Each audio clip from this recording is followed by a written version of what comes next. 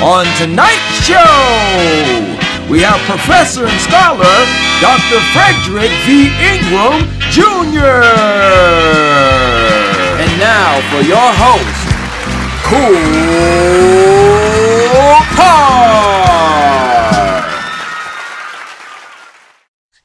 Welcome back to the show, ladies and gentlemen. This is episode 110 of the Kickin' It with KoolKard show. I am your host, KoolKard. Thank you guys for coming back, tuning in every Tuesday night, 10 p.m. Eastern Standard Time. I'm right here bringing you someone who's going to drop some gems, give you some knowledge that you could take along with you, put in your tool belt, and go out and be great. This and that is why I do this show. I do it for you, can't do it without you. So if this is your first time tuning in, I invite you to subscribe. Tell a friend, share it, all that good stuff.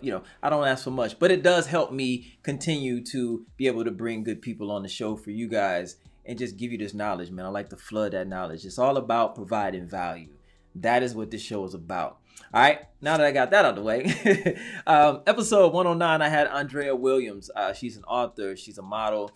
She has a book out, Fearless of the Inevitable. It chronicles kind of like her life and her trials and tribulations with depression, suicidal thoughts. She's had a lot of people in her life that have committed suicide. She has those thoughts herself, but she's doing good. She's in a good space right now, but she just has a book that tries to help people through it. She has a lot of things in there where you can kind of create a life plan to kind of push you forward and just stay positive. So you guys check that out.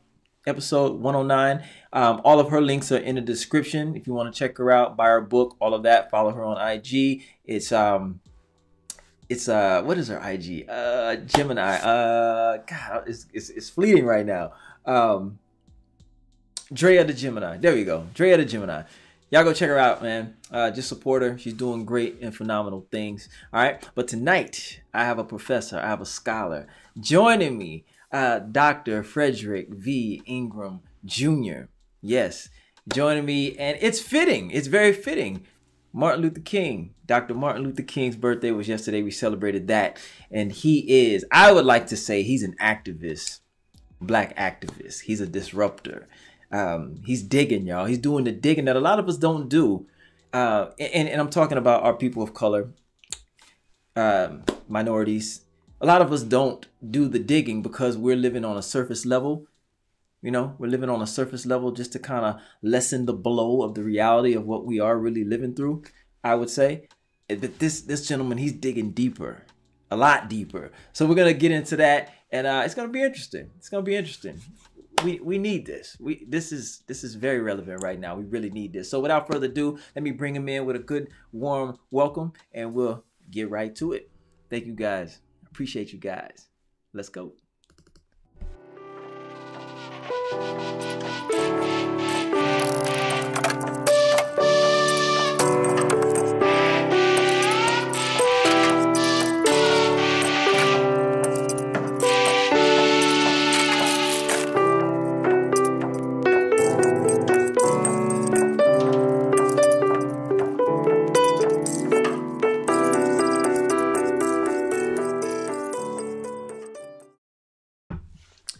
Ladies and gentlemen, welcome Dr. Frederick V. Engram Jr. to the show. Yes. How you doing, brother? What's good? I'm good. How are you? Oh, man, wonderful. Well, blessed. Thank you. It's a blessing to have you here. Like I was saying in the intro, it's very fitting. And I didn't even realize it, Well, after I went and I read your profile and everything and see that everything that you got going on and what you're really diving into and what your life's work is, it's very fitting. All right. And leading up into Black History Month. Like, it's very fitting. So thank you for your service, brother. Thank you for all that you're doing. I appreciate you. Yes, indeed. So let's get into this, man. Right now you are a professor at University of Arlington. University of Texas at Arlington. Texas at Arlington. Yep. Correct me. Thank you. Yeah. So you're doing that. Now, we're talking about, like I said, I will call you a Black activist. Because you're doing the work. You're doing the work that a lot of us are not doing. We talk about it. We're affected by it. We moan and groan about it. But a lot of us don't get out there and do the work. You're doing the work. So my Yes. first question to you before we pray, because I like to start my show with a prayer. We're gonna pray, but I'm gonna, you know what? No, let's pray, because I'm gonna ask you this question, and it's gonna take off. Let's do the prayer first. Let's do that in prayer, because it's gonna take off. All right, Heavenly Father, Lord Jesus, we just thank you in this moment for bringing us together to talk intelligently about Dr. Frederick's life and his journey and his mission, Heavenly Father, Lord Jesus, and all the good things that he's doing out here in the universe. Lord Jesus, we thank you for just waking us up this morning. We thank you for love. We thank you for life. We thank you for just family. We thank you for you, Lord Jesus, and just all that you're doing. We just thank you that we're able to talk about these things and have a platform to come on here and just be expressive about the goodness of our journey and of our struggles, Heavenly Father, Lord Jesus. We just thank you. We give you all the victory, all the glory, all the love, all the praise. In your name we pray. Amen. Amen. Amen, my brother. So I want to know, with the path that you've gone down, and this is going to tie into another question I have, but was there something in your life that you went through as a young man, as a youth, as an adolescent, that steered you down this path and made you say, you know what, I gotta be a change maker, a difference maker. I gotta do something. Did anything happen It's to you? funny that you asked that because I was just asked this earlier today. But yeah, I think so. I think life circumstances and lived experiences definitely shape how we come to the world and how we come to the work. I think, like, even I remember, and I actually wrote about this in this manuscript that I'm working on. But I talked about how, like, even in my youth, I remember being elementary age. I have a mother who was like a strong advocate for like our learning outside of the classroom. My mother was huge on, or is huge on, has always been big on, before we went outside to play, we had to read books. And Okay. when the school year ended, my mother took us to the library, me, my brother, and my sister, and we got like a stack of books. We had like 10 books each, Wow. and we had to read every single day before we can go outside and play. We had to like read it, and we had to tell her what we learned from it. My mother had us writing book reports. When we were like in elementary school, my brother hated it.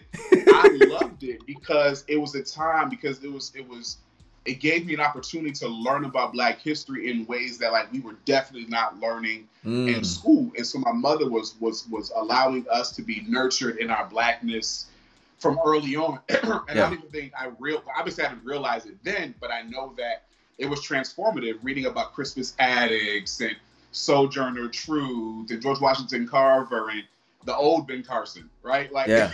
Yeah. reading about reading about all of that when I was young kind of really set me on that path. Like I became like enamored and enthralled in like Black history. Um, I think me in like fifth grade, like really being like interested in the fact that we were enslaved and just Right. like grappling with the idea of that and what it looked like. And then when reading wasn't just hit, like I wanted to watch movies. And I remember watching the film about the Underground Railroad. It was like Courtney B. Vance and like Dawn Lewis and all of them that were in this movie. And I remember watching that with my grandparents and just becoming like very like intellectually curious about like that time period and like what led to that and how we got here. So it kind of started when I was a kid, and then just different experiences like seeing the school to prison pipeline, watching it happen Yeah. in real time, watching people get pushed out of school. We had cops as security officers, like in my high school, like actual officers in uniform with guns on their hips. Wow. In my school, like watching that, and then deaths of people who were close to me, lost to the system, the body system because of the system, and realizing that just how much we don't know, right, and Right. how much of our ignorance in a lot of instances is not our own fault. I mean, there's definitely some parts where people just opt in and just choose, like, I don't want to know, I don't want to learn. But a lot of it is just simply kept from us. And I think those things were all a part of it. And then I've been a higher ed for 15 years before I was a professor. Okay. I worked on the opposite side. I was the SA pro. I worked in academic advising. I worked in enrollment. And I Mm. remember like on the heels of the 2016 election. I was working at American University in DC, and there was a few things that happened, but because of my role, I was kind of like protected from campus and even the students. Even I was like kept at a distance because of my role. But I remember a situation where my admin, who was an older white woman, said, "Whatever you do, avoid main campus today." And I remember being like, "What? Right? Don't go to main campus." And I was like, why? There were student protests happening on campus. It was people, the other side of the political affiliation. They were in droves in DC at the time, and the students were protesting. And there was a flag burning. It was a young black woman was holding the flag, and a staff member, white man, attacked her. And that became a thing. And within that same year, the diversity of the student body elected the first black woman student body president, Taylor Dumpson. And right as she was elected and sworn in, the next day we wake up the next morning and there were nooses hanging on trees. What year was this? With bananas. This is 2016, 2017. Wow. Yeah, it was in the news. It was huge. It was on CNN. It was everywhere. And there were nooses that said like AKA, because her sorority and the Harambe bait. Remember the gorilla that they killed at the zoo, and it was like Harambe bait, and they tied it to nooses. I do remember that. And hung from trees, all because she won an election.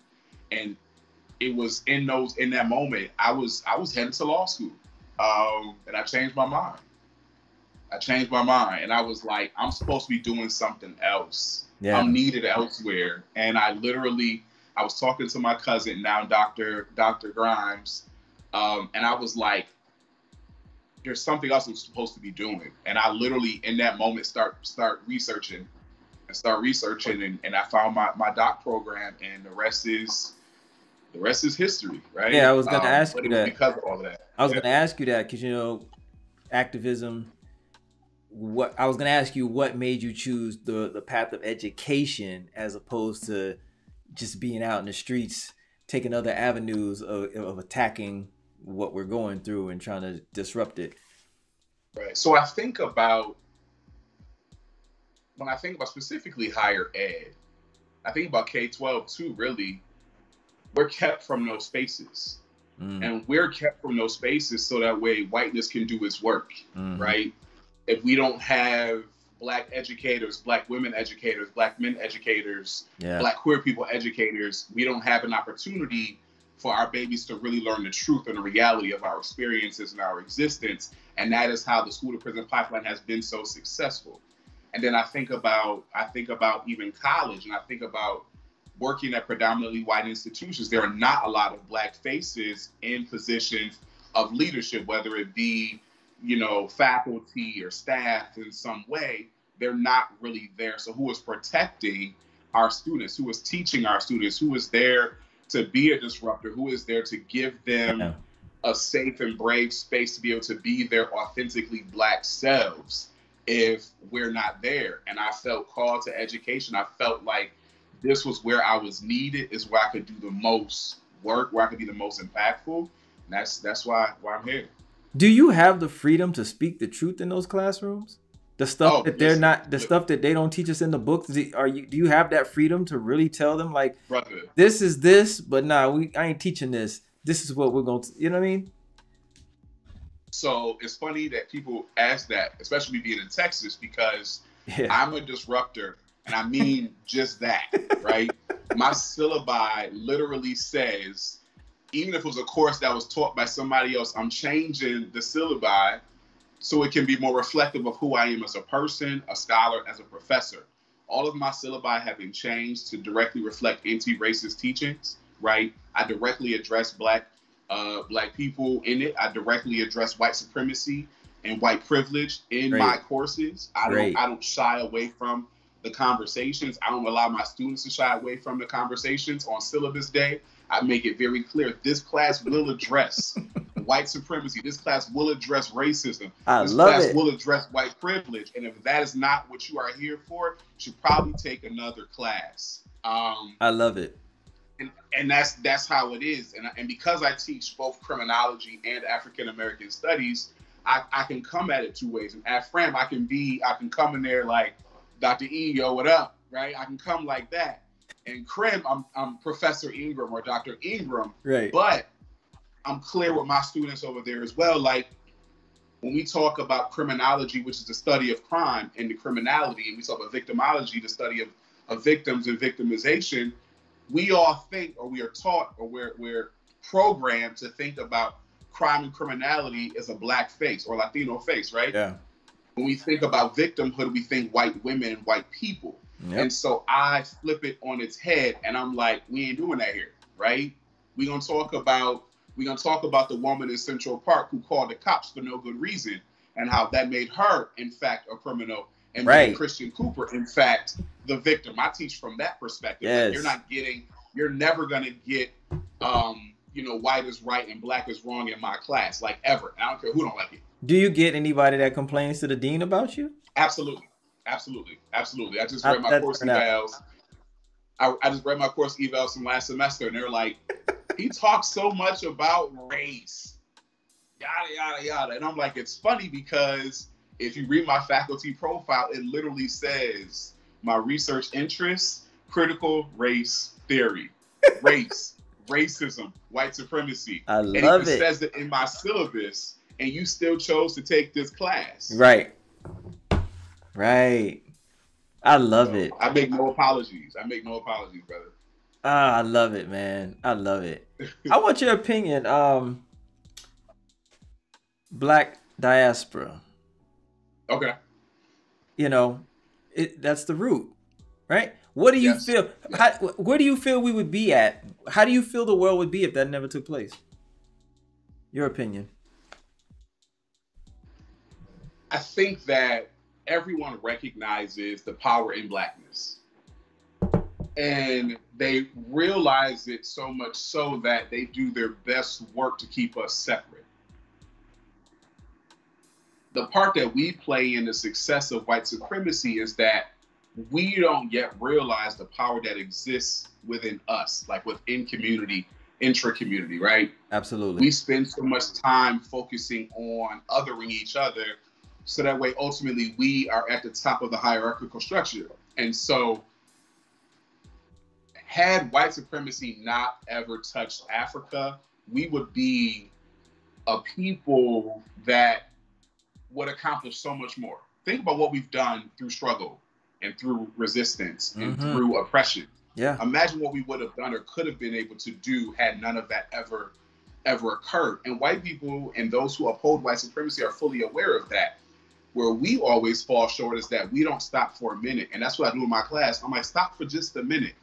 When we think about white supremacy and what it looks like, we always focus on like the cross burnings, the lynchings, the nooses, the N-word, police brutality. But we don't talk about colorism, right? Yeah. We don't talk about the fact that black men only want to date exotic looking women who look least black, or how black women sometimes only qualify a black man's worthiness based on his bank account, right? Or how we set ourselves apart based on what someone has, right? We make jokes about poverty as if that's not a construct socially based off of white supremacy, right? So if we don't fully understand the role that we play in it and how we participate actively in it, we can't disrupt it. And so part of my teaching is like, that was funny, right? Yeah, that's white supremacy. or participating in certain things, or like othering people and setting ourselves apart from our people instead of it being us. Yeah. Right. It's always like, nah, I'm over here with it. Like the respectable, black folks, right? The boomers, and even some of Gen X really, who push the idea of like blackness has to look a certain kind of way. Yeah. As if they didn't lynch us in military uniforms and in dress clothes anyway, right? So getting people to really understand how deeply embedded in white supremacy this country, this world is, and how we are even ourselves in bed with white supremacy when it benefits us. I think you just answered the question I had. I was gonna talk about, you know, when you got really deep into this. Like I said, we live on the surface, right? We're surface living, and you're digging. I was gonna ask you, what were some of the discoveries that you made that you when you started digging that most of us will never make, because we turn not a blind eye, but we just kind of we live above it. You know, it's like we know it's there. We feel it. We're living it. We know it's there. We know it exists, but we just surface live, so we don't have to deal with the reality on a day-to-day basis. But when you started digging, like, okay, because you just told me some of the things, but like, what was like one of the biggest discoveries that made you say like, wow, damn, you know, never knew this? I remember being a kid, and my mother gonna hate me for saying this, but I always tell the truth. So here we go. Say it. My mother had a thing. My mother's a fair-skinned woman, and my brother used to like a really dark-skinned sister, and he loved that girl. Like, he loved her. I'm talking about like loved her for like 5th grade love, but like loved her. Right? Okay. And he was always talking about her, and he used to burn my mom's britches why he loved her. And I never understood why he loved her. And then I used to like a classmate of mine, shout out to Nazi, who is Samoan, right? Now, they brown skinned, but she had this really long, silky hair. And my mother absolutely approved of that, but did not like the fact that my brother liked this dark-skinned sister with the 4C hair. And even as children, even with my sister, my mom did not like the fact that she would date boys that were dark-skinned. So when we talk about, and I don't say that to bash my mom, but I say that to talk about, we don't even understand what anti-blackness is. Yes. Right? Yes. We don't really understand like what it looks like and how we participate in it by having what we call preferences. Yes. Right? And our preferences are really rooted in being as far away from blackness as possible while still being able to cling to culture. And so in doing my own understanding of that, I would think about, you know, the kids that we were allowed to play with, the schools that we were allowed to go to, the things that we were allowed to do. A lot of those things were for protection and for me to be Dr. Engram. But also there were parts of it that were rooted in anti-blackness. Now, I benefited from it, right? But it doesn't mean that it was wrong. And so fully understanding what that looks like and really unpacking that, like people be like my mom to this day, she'd be like, do you have to disrupt everything? And I'd be like, yeah, Mom, I have to. It's like being a cardiologist and you at dinner with your friends and somebody have a heart attack in front of you. Do you not do it because you're not on the clock? No, like it's part of it's the work that we do. So it's who you are. So when it jumps out, whether I'm talking to friends or family or just in conversation, I'm like, yo, you can't say that, right? Like something you said, I'm about to get you for this. You said minorities. Mm-hmm. That's a dub because I mean being called a minority, right? Like emphasizes that there's a majority that we are inferior to. Correct. Yeah. Right? So we're minoritized, we're marginalized, we're historically oppressed, right? But we don't opt into being minorities. When I hear people like call themselves minority, I'm like, no, you're not minority, bro. You're not inferior to nobody. You are marginalized. You are minoritized. Can I say one thing? Can I say one thing? Yes, sir. I use that for a lack of a better term. What I was trying to say was like black and brown people. That's what I was saying. But minority. But I got you. You're correct though. You're correct on correcting me. Yes. But I was searching for that. But that's what that came out. But that's what I was going with that. Got it. Got it. So but a lot of us aren't even aware of that like that. You know what I mean? Yeah. Yeah. Exactly. And so what I was gonna say is, at an early age, at an adolescent, you pretty much discovered that they played a major part in making us hate us. Mm-hmm. That's kind of like that's pretty much what it is. You know? Yeah. I remember in 7th grade, I had an English teacher. I won't say her name. A white woman. She used to talk to me crazy. Like, just, I thought it was rude, right? I got a story for you. Right. We used to have mediation, You know what I mean? When they like let you go if you had an issue to keep you from fighting and stuff. Yeah. And so students would take other students to mediation. I took my teacher to mediation. Like I was like 12 years old, and I didn't like how this white woman was talking to me. And so I requested a mediation with her, and like she had to comply. And we sat in there, and I told her at 12 years old, I'm like, you don't have to talk to me the way that you talk to me. You don't have to treat me the way that you treat me. Yeah. There's a better way for you to handle me. There's a better way for you to approach me. There's a better way for you to engage with me. And they probably thought I was hell. But I knew then, like, yo, y'all are not handling me any kind of way. Like, it's not. You know what I mean? All that hate so was coming out. Yeah. All that hate was coming out, man. Frustrated. Yes. That she had to deal with you. That she even had to be in your presence. It's sickening. Yes. It's sickening. I got a story for you. I had a teacher named Miss McDormand.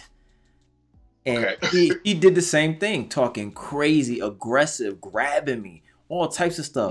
And one day, we were doing some type of project, and we're just talking or whatever, and everybody's talking, but she just like honed in on me and was like, "I told you, you can't." She started stuffing. We were working with cotton. She started stuffing the cotton down my shirt, like just ramming it down my shirt. Yeah, she got fired after that. Wasn't having that. Wow. Yeah. Wow. Yeah, I almost forgot about that. You're conjuring up some things here. I almost forgot about that. But yeah, very nasty, very nasty. I dealt with her for like half of a semester.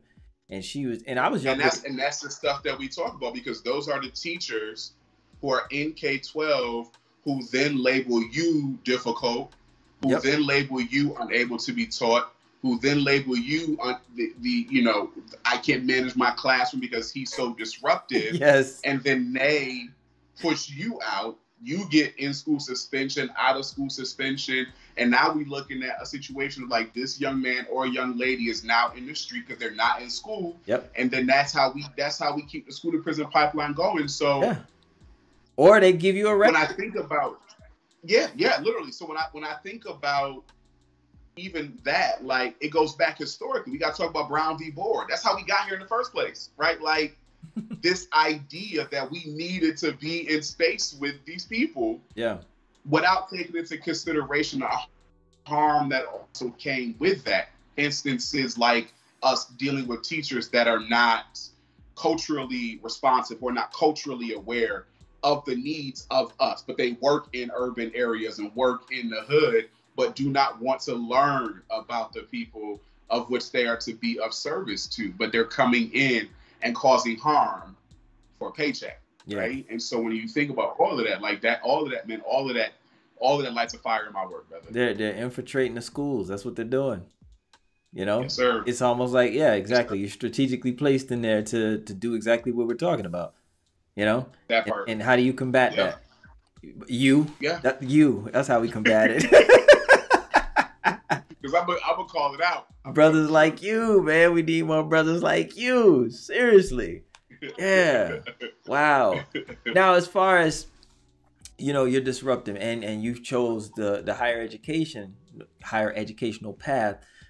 What are you doing outside of that? Because I know you've been on, television, NBC, TMZ, all that, right? So those type of things, are those the type of things or type of platforms you're getting on to go outside of your certainly, like I definitely I try to be public facing as possible. One of the things Michelle talked about is like, I want to bring your work to other people that can't see you in the classroom, and it makes me think about it often. Like, we are tied up in the academy, so if you don't know me personally or have had an opportunity to come to my talks, you may not have an opportunity to be able to engage. So I do my best to try to like be in spaces like this, try to be in community conversation when possible. I've been on a few different, talking, podcast, video show situations where that allows me to be able to engage with our people who aren't, the folks that I typically engage with, the college folks and people from home, really, as we're addressing, situations like the murder of George Floyd and Ahmaud Arbery and Tatiana Jefferson and that sort of thing, and being able to have that dialogue outside of the walls of academia, be able to have that conversation with our people. So like any time I can do that, I'm with it. COVID protocol though. But I definitely, I'm with it. So I mean, I've definitely been in spaces. I've been invited to different arenas to be able to have those dialogues, and I'm always down to do that. I love being able to have real conversation. So I'm not talking as Dr. Engram, I'm talking as Fred. You know what I mean? Yeah, exactly. Now I normally do this at the end of the show, but how can someone get in contact with you to, book you or have you come and speak? Oh, certainly. Visit my website, drfrederickengramjr.com. My socials, Instagram, Ingram19, Twitter, Van Carlito 2003. Just Google my name, really. You get all the things. And I got all of it in the description. I just wanted you to, plug yourself. Yes, yes, definitely. Now, you did a TEDx talk. I did. I got a little clip. I want to play it real quick, and then I want to come back and I want to speak about that experience. Cool. Here we go.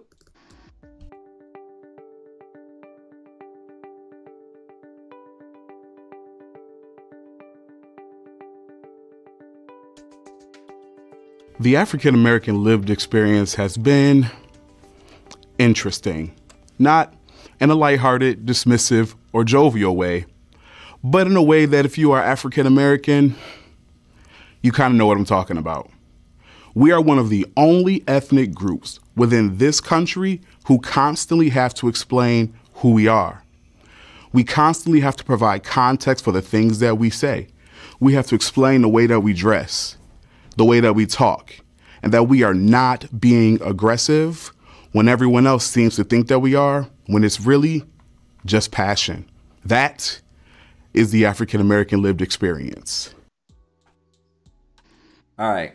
You just said a mouthful in a minute, right? You did, because it's what they've used it as I don't want to say a defense mechanism. They've used it as a ploy, I guess, to put a stigma on us, to just make us out to be aggressive, to make us out to be unruly, to make us out to be a problem, a disruption in whatever function or organization they've put in place, right?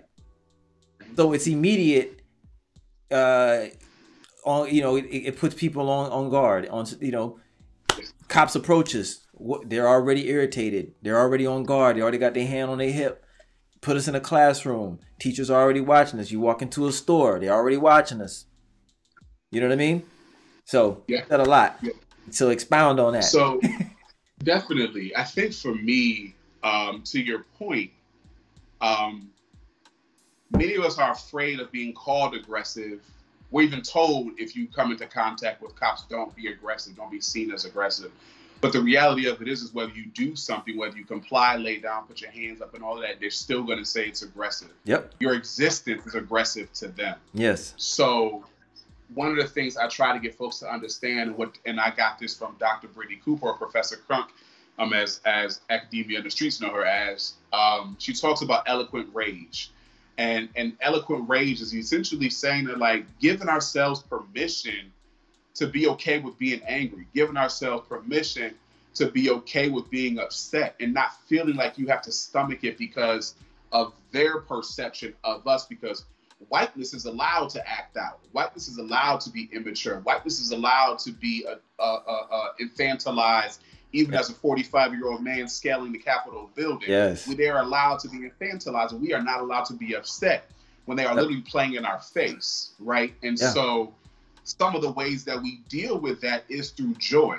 When we think about, I gave this example to my kids and my students, they're adults, but my students in class earlier today, I was like, think about when you were, walking to school with you and your siblings or you and your friends, and you walking through the hood to go to school, and that one crazy Rottweiler, that Akita, that German Shepherd get loose.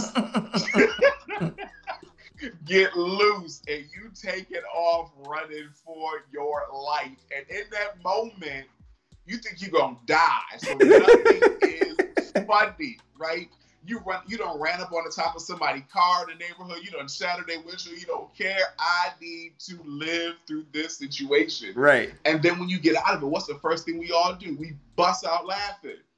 We bust out laughing because even in our most traumatic experiences, we always turn that trauma into laughter, right? And so that's what sparked that. That's what made me want to write that talk and to really sit with it. To one, give us permission to be angry, right? Yeah. But also for us to make sure that we know that even in joy, even in our laughter, there's still some resistance, right? Like, we don't have to be angry all the time. And even in the work that I do, I'm a clown. My friends, we clown all day, every day. I said, before I turn 40, I'm gonna do stand-up somewhere, amateur night. I'm doing it. But you know what I mean? Like, I find joy in those moments, and I make sure that we understand that Black joy itself is an act of actual resistance. Yeah, it is. And it's crazy because I have a friend who runs a concert venue in Vegas, and you know, he was just telling me about how different events are looked upon differently, right? Certain events are looked upon differently. So you have a crowd of Black people, you know, whatever, concert, rap concert, whatever it may be, and you get rowdy, you're having a good time, and it can sometimes be looked at as disruptive, disturbing the peace, you know, whatever, trying to keep us in check, right? But yet you get a rock band in there and you got white people in the mosh pit raging, yeah, crowd surfing, going crazy, and nobody's saying anything. Yeah. Perfect example. Yeah. Perfect example. Or even if you look at like a football game, look at any of these Big Ten schools and all these other schools that got these football teams, and when they win, they turning over cars in the city, building bonfires in the middle of Main Street, setting stuff on fire, and the cops just stand around like it's another night. We always, and by we I mean America, always gives passes to whiteness behaving badly, but you better not dare, because that's the part of the social control that they have over us. We are never allowed to get out of line, and even any remote level of joy or fun that we are having is policed. Yeah. What's so funny? What y'all laughing at? Where y'all coming from? Yep. Right? What are you listening to? Everything has to be approved by whiteness. And if whiteness doesn't say that it's acceptable, then it's problematic, right? And so our resistance is being like, you can say whatever you want to, you can dislike whatever you want to. We rocking with it. Like, today's Tuesday night, Abbott Elementary comes on tonight. And I don't know if you've been paying attention to this, but the white teachers are upset about Abbott Elementary and the depiction of the elementary school teachers and all of that. Abbott Elementary is very similar to like 30 Rock or The Office or all these other shows with the kind of comedic humor. But the problem really is that it's not that it's inaccurate when talking about K-12. The problem is that it doesn't center white voices. Right? And that's the problem that they have with it. It's not that it's not good. It's the fact that it doesn't speak to their narrative and it doesn't tell the stories of our experiences the way that they prefer to see them. And so they're always going to be upset by that. So no matter what we do, they're always going to have a problem with it. So you have to find a way to find joy in that, regardless of what these people think. Yeah. Yeah, man. I haven't seen that show, but it's man, listen. Do you consider yourself an activist? Do you feel like you're an activist? I don't think that's a title you can give yourself. Okay. You know what I mean? I call you an activist. Like I feel like it's work that it's other people bestow that upon you. I don't feel like that's something you could rightfully give yourself. You know what I mean? Like, I'm stamping. Like, you don't call yourself famous. I'm stamping you. Not activist. Black guy. Stamped on the KoolKard show. Activist. Appreciate it. I consider myself to be disruptive. All of them. You're next. They're gonna be calling you in. Bro. You're gonna be standing right there on the front line. I mean, listen, that's where you're headed. You're doing the work, and you're kind of doing it you're doing it in your own way too. You know, it's not all. I won't say you're not sophisticated or nothing like that, but it's not all buttoned up. Like you said, you're having fun with it. You know, you make jokes of it, you make light of it, but you're serious about it, and you're really trying to make a difference. You're really trying to dig deep, and just like you said, you're trying to disrupt it. Yeah, absolutely. What do you think? There's no one size fits all. What do you think it's gonna take to really, really disrupt it? How many more people need to be on board? How many more of you do we need to disrupt it? What has to be done? We've been fighting this fight for so long, and that's why so many people just get lost. Like, you know what? It's not even worth it. But it is worth it. But what is it gonna take? Because some people get exhausted. Some people just say, you know what, man, I'm just gonna live my life, worry about me, worry about mine, live in this bubble, and get through it. But there's been change. You know, we've come a long ways. We've come a long way for us to just be free to, you know, walk these streets and use the same bathroom, drink from the same water, all that stuff. So what more needs to be done? Do you, in your opinion? I think that's a really good question. I don't know if it's a number, but I know that it starts with people like me and others whose work I absolutely admire. People tapping into that. There's so many people out here who I absolutely respect and adore their work, because their work is what helped, you know, kind of lead me here as well. But I think it's incremental, and we all want change quick. We want it post haste. We want it now. We want it today. But again, when I say to my students, I was like, we got to first understand our part in it, because the moment we understand our part in it and we can stop playing into our parts as agents of white supremacy, then we can then band together collectively to then say no more, right? But until we look at it like that, while a lot of us still have myopic perspectives of what liberation looks like, right? A lot of people, their liberation ain't really for everybody. It's for them. And it's for the people they care about and the people that they love. So until we start looking at it like our ancestors would, right? Like, how can we all, right, be better? How can we all move forward? How can we all live? Until we start thinking like that, we got a long way to go. And it's heartbreaking and it's maddening at times as well. But I think the more conversations like this that we have, the more classes that we have, that we're allowed to have these conversations, the more card games and spades nights and Uno nights and whatever nights we have in community that allows us to be able to have these kind of conversations, the more people you're allowed to wake up. Because I think a lot of people just really don't understand. And when we talk about stuff, I taught school to prison pipeline in the fall, and the amount of my students who were like, I thought I knew what anti-blackness was until I came to this class.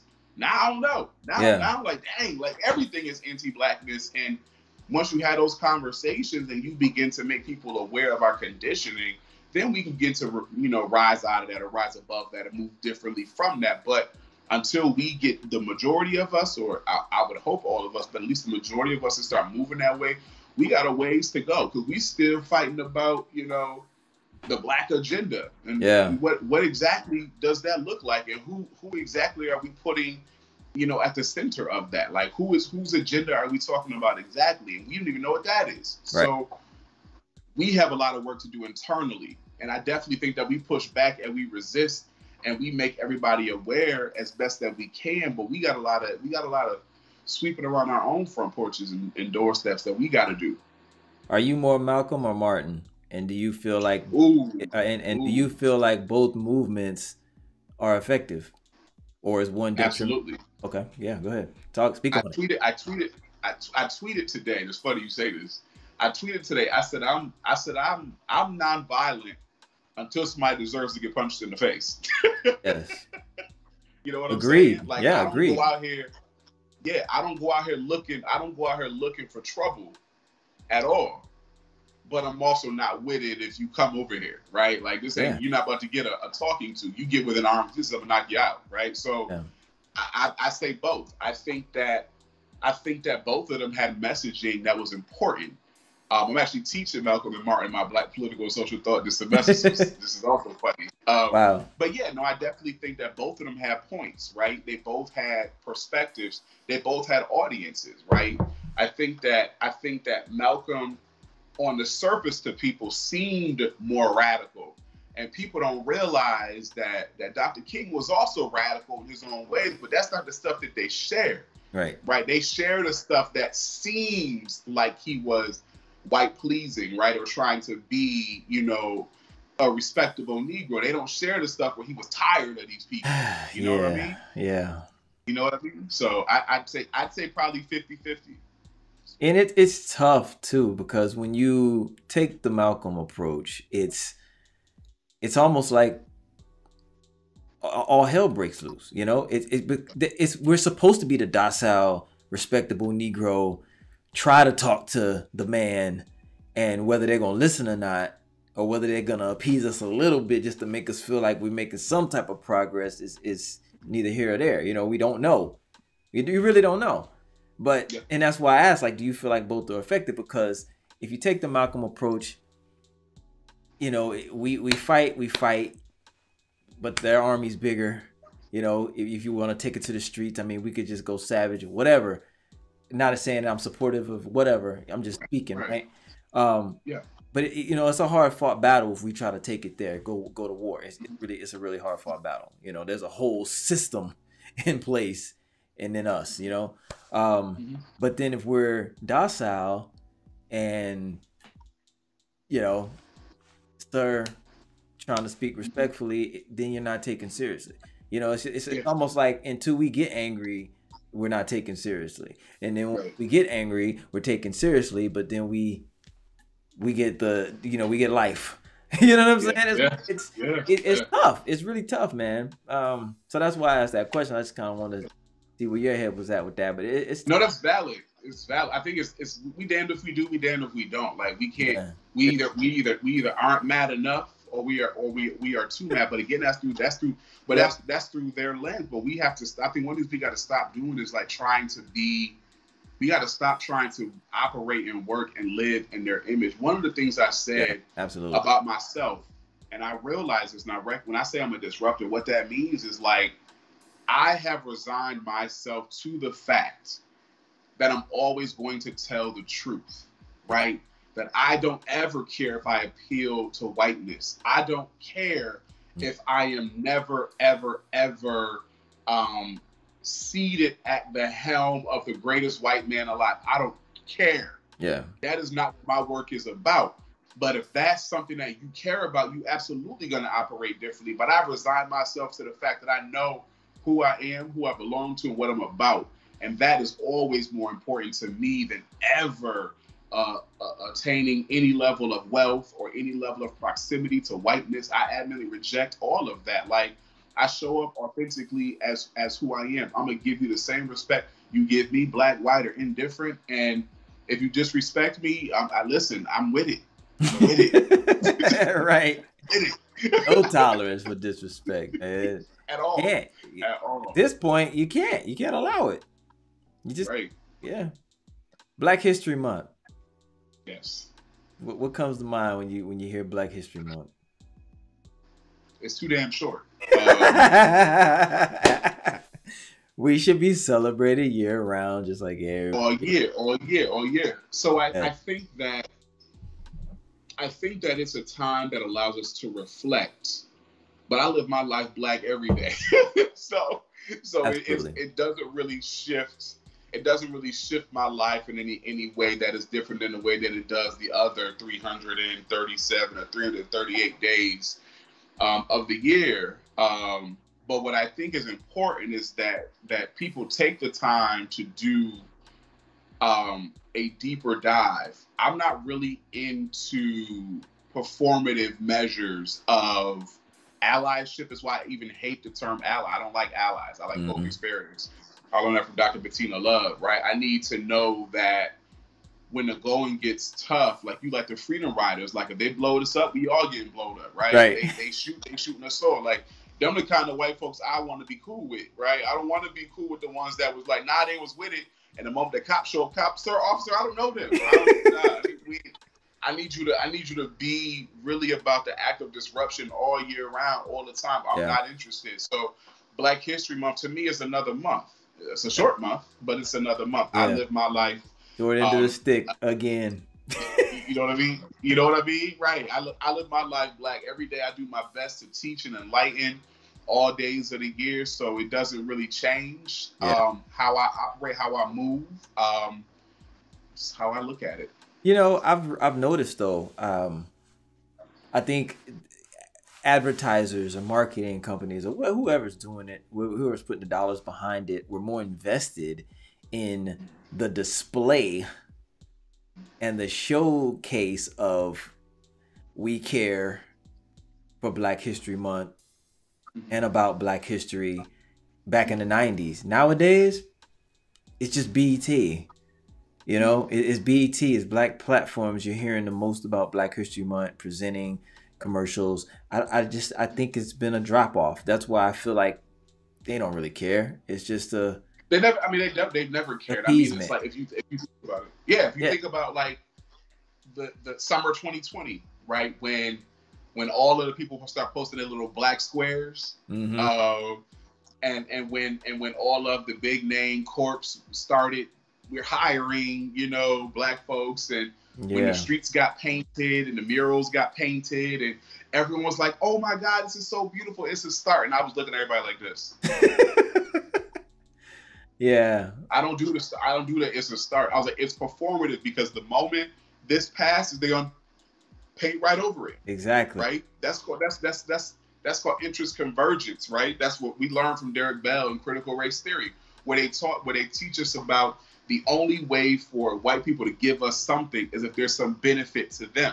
Yeah. So the renaming of buildings wasn't for us. It was so they could look good and they can say that us as insert Fortune 500 company, we stood behind the Black Lives Matter movement, so they can boost their sales and they can look like exactly. They could look like they heroes. They want to lose consumers. So, yes, absolutely. So they want to look like they care about our pain and what we were going through, but it was absolutely performative because right after that ended, all of that went away. Very few of those organizations, institutions, corporations have kept that same energy that they had in the summer of 2020. So for me, I'm like, you got to hold people's feet to the fire. Like you got to check them on that. And I think it's a lot of people in those positions that let it roll because also they benefited from it, right? They got something from it.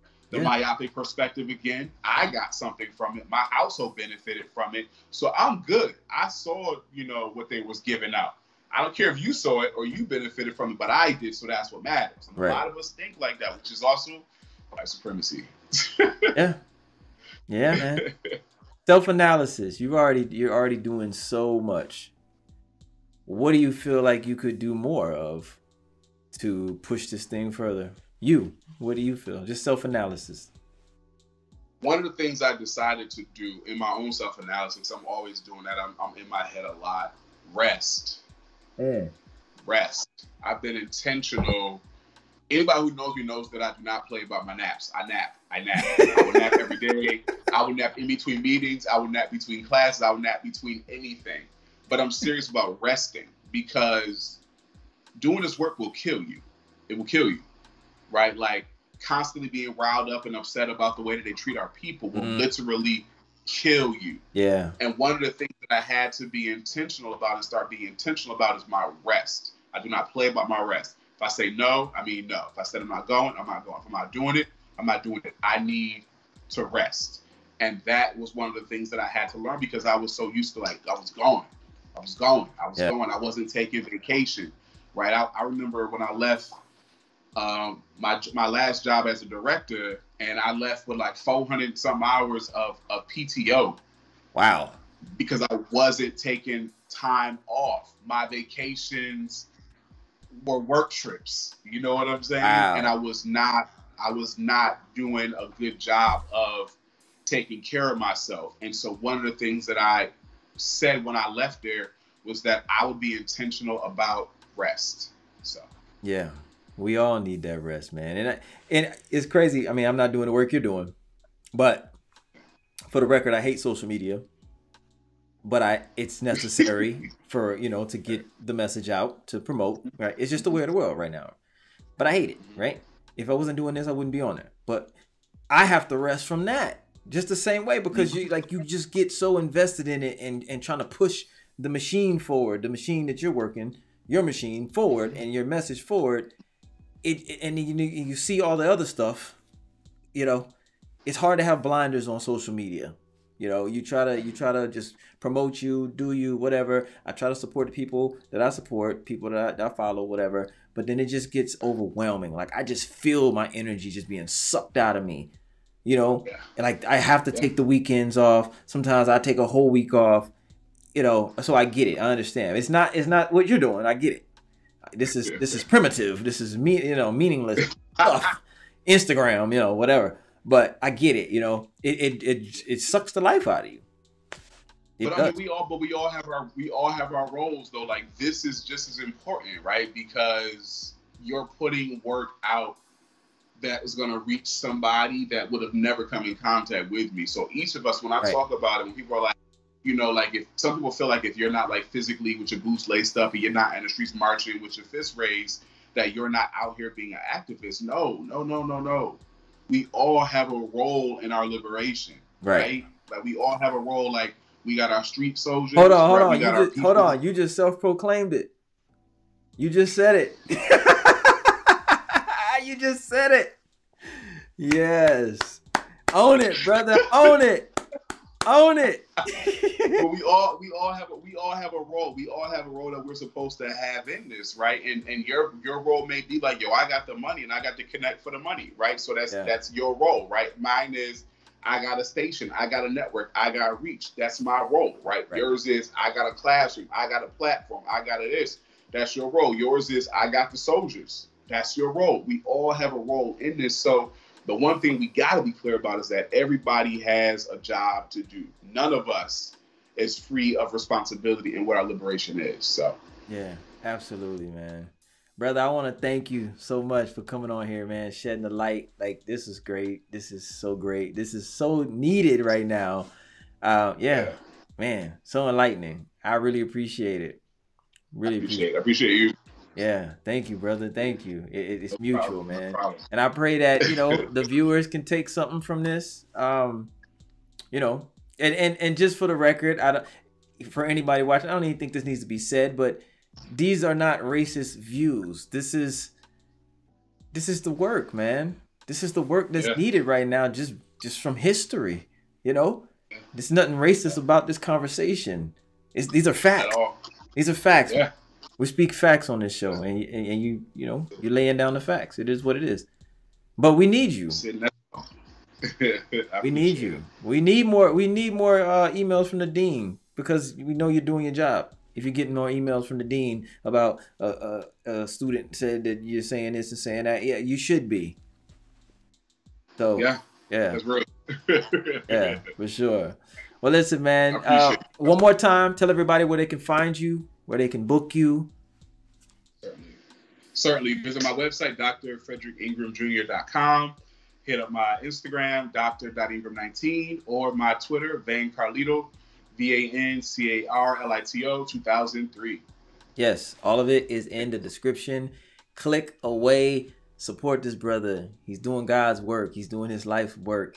And that's a blessing. Anytime you can do that, that's a blessing. Hey, guys, you know where I'm at. Every Tuesday night, 10 p.m. Eastern Standard Time, I'm right here kicking it with somebody bringing you value. I appreciate you guys. Like we said, follow us, man. I'm KoolKard on Instagram.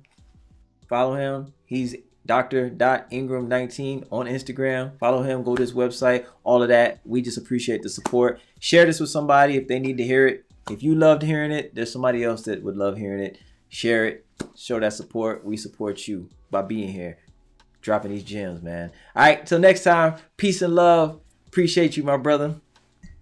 Yes, sir. Yes, sir. We out of here. Till next time, y'all. Later.